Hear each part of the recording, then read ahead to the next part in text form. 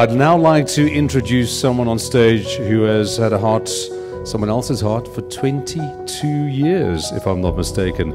Kelly Perkins, an American heart transplant recipient known for climbing mountains, and she does it to partly inspire others and promote organ donation. She has set world records as the first ever heart transplant recipient to scale the most famous mountains in the world. Perkins has selected peaks of many famous mountains with both personal and cause-related significance since her heart transplant back in 1995. And a good example is the climb of El Capitan in Yosemite Park with its natural heart-shaped cutout, where she was recently quoted as saying, "We thought how great would that be to climb straight through the heart of El Capitan. In a symbolic way, we're tugging on the heartstrings of people to be educated about organ donation." Ladies and gentlemen, please welcome Kelly Perkins. It was 2005 in the middle of the night, and my bladder was ready to burst. Now, many of us in this room have had to go to the bathroom in the middle of the night, right? Well, what's different is this. Now, picture this. I am dangling from a rope the size of my forefinger, 2,000 feet above just vacant space. That's 600 meters. So I'm looking back. Here is a photo of me and who became my future husband. I grew up in the mountains in Lake Tahoe in California, and one of our very first dates, I invited him to go for a hike. Now, normally in summer, you go for a hike, you've got your boots, you've got a backpack on. I said, wouldn't it be fun to bring a pair of skis? Just in the event that we find a little patch of snow, we could make our little mark and make it an adventure. You know, adventure is what made me feel alive. Fast forward, our 5-year wedding anniversary, we had gone to Europe, and we just had a small backpack on our back and just no reservations. We were free, the world was ours. This is the way we were living at the time. And the reason why I have this particular photo here is because this is the last photo of me being 100% healthy. When we came home from this particular trip, I had been a runner at the time, always athletic, and I knew my resting heart rate was 50 beats per minute, but my heart felt different. And of course, you don't notice your heart unless something's kind of going on. So I went to the doctor. He took a look at me, and I'm, again, the picture of health. I think I was even in a running outfit. And he did an EKG, and it was 4 times my normal heart rate. And I was sitting on the examination table. So obviously, we knew something was wrong. But here I am, this healthy person, 30 years old, no history of any kind of heart disease. And I was honestly thinking I would get a pill, he would send me home with it, and in a week I'd be out running again, right? Well, it didn't turn out quite that way. So I was diagnosed with viral cardiomyopathy. And so what this virus did was it attacked the surface of my heart, which caused interruptions in the electrical cycle, which caused me to go into really fast arrhythmias. So this was very life-threatening. In fact, during this 3-year period, I spent weeks at a time in the hospital. I had all kinds of implants, not these, obviously. But again, looking back at progress, back in the day, my first defibrillator was the size of an old Walkman, like the size of a book. And it was down here, and I had wires threading through my heart. And I couldn't have 2 experimental devices in my body at once. I mean, I was just kind of a bit of a guinea pig. But it was also what was keeping me alive.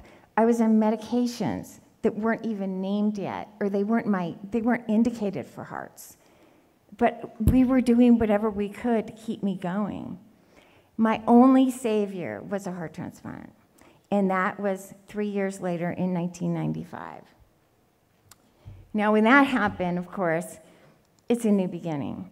And my first thing I wanted to do was distance myself from from the medical. As much as I love my doctors and they were my teammates, everything else, I had to get back to where I thrive, and that was going back to the mountains.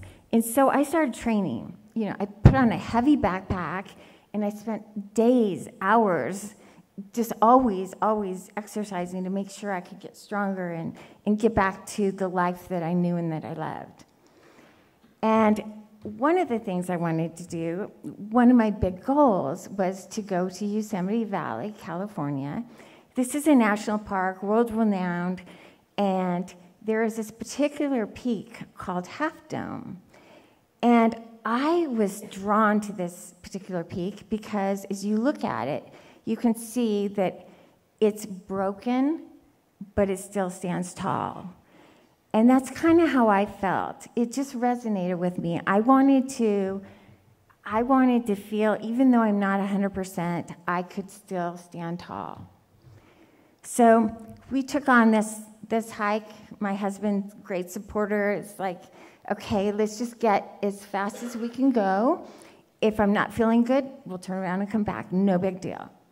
Well, we actually made it. We made it all the way to the summit. And here's a picture.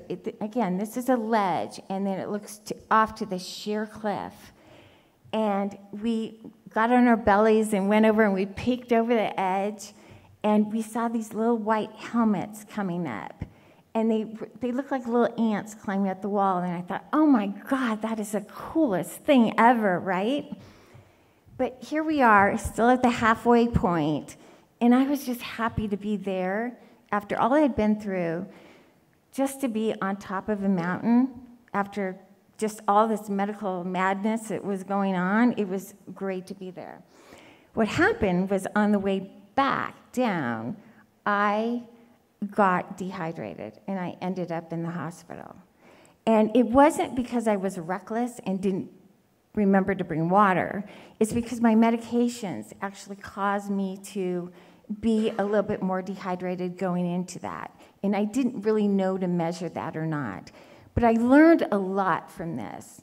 It was very disappointing, as you can imagine. I did this as a comeback, and it absolutely backfired on me. Friends and family were saying, you're a bit reckless, aren't you, going up, into the mountains, and, you just got this beautiful new heart, and what are you doing?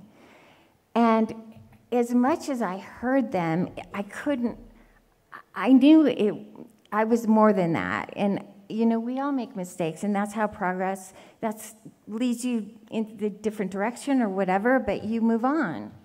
But you recognize and you learn from it.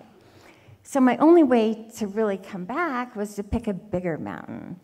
So this particular mountain is also in California, and what was the reason why I wanted to go back to this mountain is because I had actually done this with my native heart. So this would be a direct comparison of my donor heart versus my birth heart. And so it's a pretty demanding hike for anybody. And he's my oxygen secret here. That's my husband, of course. But I really felt if I could get here, that I'd really be back. And I did. I got to the summit, and it was a great, great feat for me personally. I was the only one to really do it one mountain with two separate hearts, which was great. But let me just say, and forgive me if all of you know this, but the difference with a heart transplant and a native heart is your nerves are severed. So my brain doesn't communicate with my heart. So it's very different. It took me longer. It was harder. I had to pay attention to a lot more. So it wasn't just like, it's different than getting a kidney or a liver, and I'm not diluting that at all, but it was very different. It's my engine, so it works differently. Well, after this, I really wanted to go on and do something really remarkable and big. We got a lot of inspirational feedback from doing Mount Whitney, and so I thought, let's do something big. And this was right around the millennium. I wanted to celebrate milestones, and I thought, how cool would that be to come to Africa, the continent where the very first heart transplant took place, and to climb their tallest peak. And so we did. We came over here. We chose, many of you know there's many routes going to the top. we chose the longest one to ensure we would have success. And, you know, you're spending days on the mountain. There's so much to look at, and there's all these different climate zones. It's gorgeous. It's a wonderful climb. At the same time, I had to pay attention to my heart rate, my O2 levels, my blood pressure, none of which were predictable at all. And again, nobody had really done this before, so I really had to pay attention to a lot.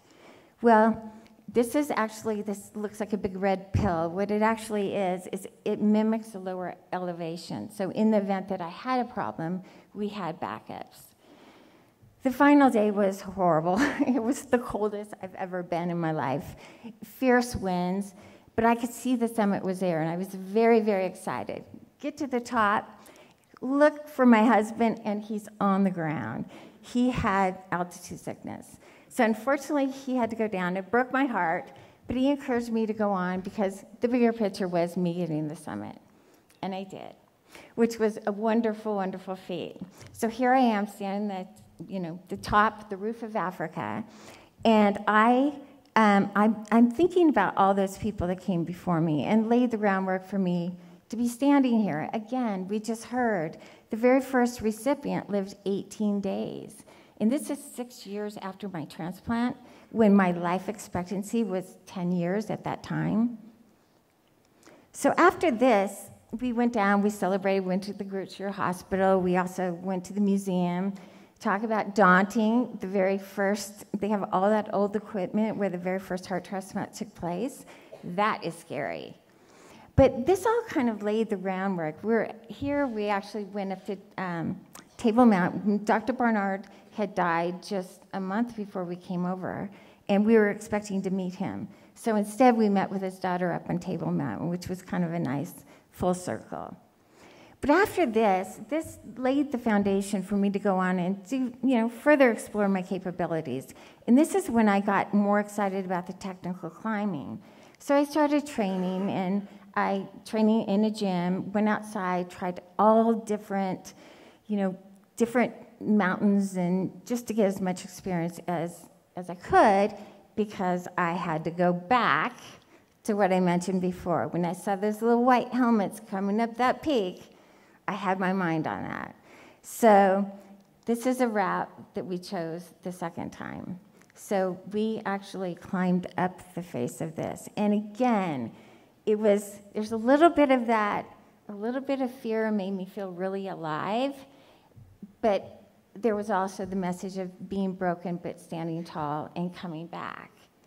And this was your classic granite wall climb. We spent 2 days on this.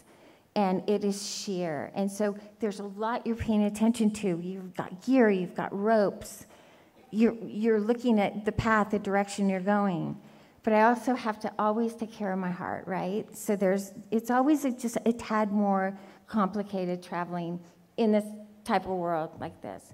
But here I am, I'm smiling. I love this because I can relax and smile in this situation because I trust the system. I trust my ropes, I trust my team. And if we think about this in the medical environment, it's no one does anything on their own. It's such teamwork, and every person who participates is part of any one person's success. And what was fun about this is when I got to the very rim, I looked out over the top, and I saw this sea of red. And this is an international destination where people come from all over the world to climb this peak. And we actually had some friends that were helping us out. And anybody who came up, actually a lot of people had heard that there was this heart recipient climbing the face. And so they were coming up, they were kind of excited to see what does that look like, right? And I know. And so when I got up, I saw this just sea of red. And all these people had hung out and they were waiting to see me come up over the cliff, which was really neat. So we're all celebrating, all excited. And this is a picture. We had a friend fly over. If you can see, there's a picture of all these people are humans supporting the climb that I did, supporting our organ donation. And this is the result here. So again, none of this would happen without these pioneers, Dr. Barnard, Denise Darvo, Louis Wisconski, and I just hope that I too will just give inspiration to others, down the road to explore their capabilities. So thank you all.